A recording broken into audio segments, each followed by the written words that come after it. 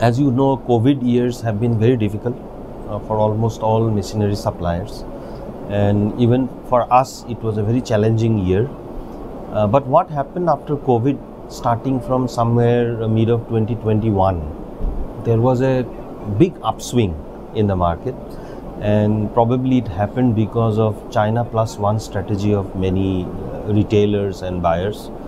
And the surge of orders that we experienced was, I think, huge. And if we have to talk about 2022, our business has been almost 3 times higher than an average business that we do in Indian market. Globally it was the same, but specifically Indian market, it was 3 times, and our order backlog really went up like anything. And of course, so we started also shipping out machines, even though the market somehow started behaving bad from April onwards for our consumers, for our end users. But still, people are not deferring their plans. So people who had already planned, they want to go ahead because there is some kind of optimism somewhere. They feel that market is there for next couple of years for India, and they want to execute the plan. So we are still shipping.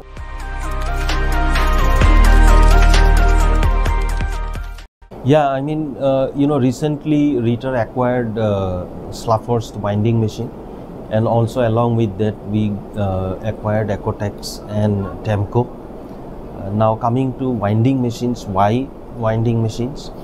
Of course, one reason was to complete the entire spinning system, starting from blow room till winding. And the second reason for this takeover, as we understand from our management, is that if at all we have to digitalize the complete spinning system.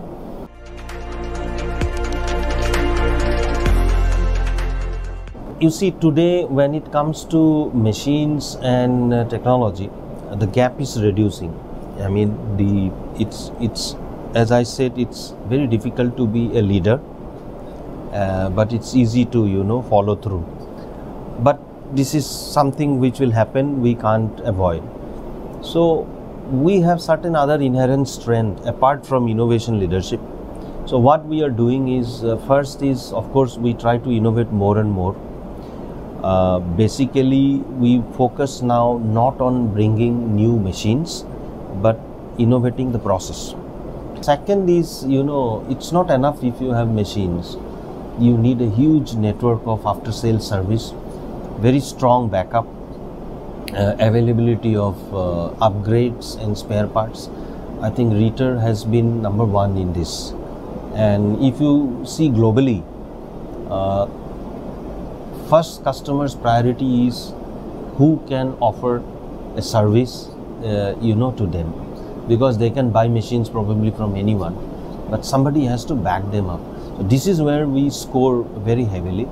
And second is, of course, giving kind of a consultancy services to our customer, not in terms of only how to run their machines, but also in terms of where they should focus. For example, in today's exhibition, we have been talking about spreading our awareness about recycling. We are telling all our customers, if you are not into this field, start with something basic, because after a couple of years this will become a need of the hour. So that's how we are differentiating ourselves from this competition, who are just trying to bring machines which is similar to us.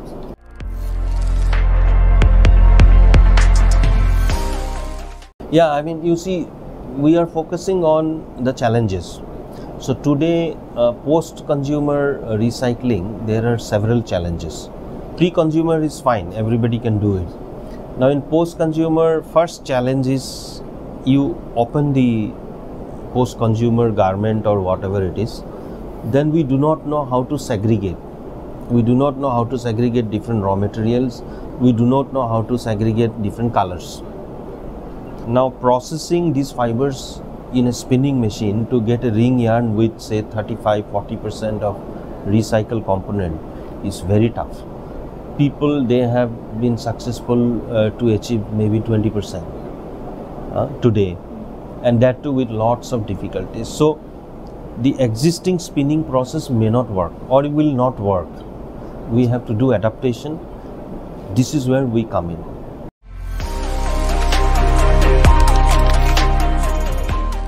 Yeah, I mean, it is beyond our expectation. We had some reservations whether people will come. Of course, there was no doubt about infrastructure. We all know this is a very good place, but there was some concern about approachability and ITMA in Europe just 6 months away. But we were proven wrong. I mean, everyone came, the technical level, the management level, everybody came, and a very good feeling, because people are not crying about the present situation. Yeah, they mentioned that it is a tough situation, but everybody is looking forward. Everybody is talking about what shall we do. So this is completely different from, you know, crisis which we faced in the past. And yeah, I mean, very good response, very good footfalls, and I wish that, you know, this exhibition happens this way every time.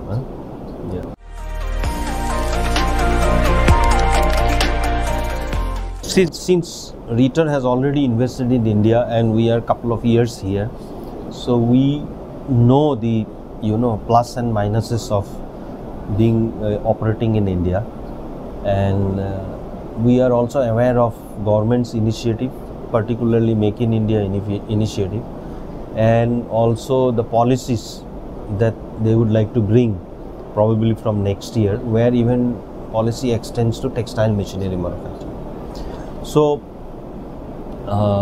from the Rieter management side, they are watching, they are taking all the feedback, because if at all the policy comes the way we are discussing today, I think it's a great opportunity.